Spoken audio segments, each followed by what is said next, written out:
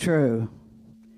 God is infinite peace and love and power and harmony. There is only one life, one power, one divine energy, and that life is here always.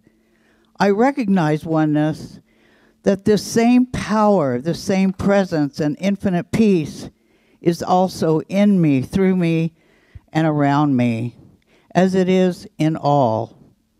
And I now claim that today's talk by Reverend Judy is not only heard by our ears, but also in our hearts. God supplies these needs as God is the source of what I am seeking. And I am so grateful for my awareness of this knowledge and knowing that God is the source of all good.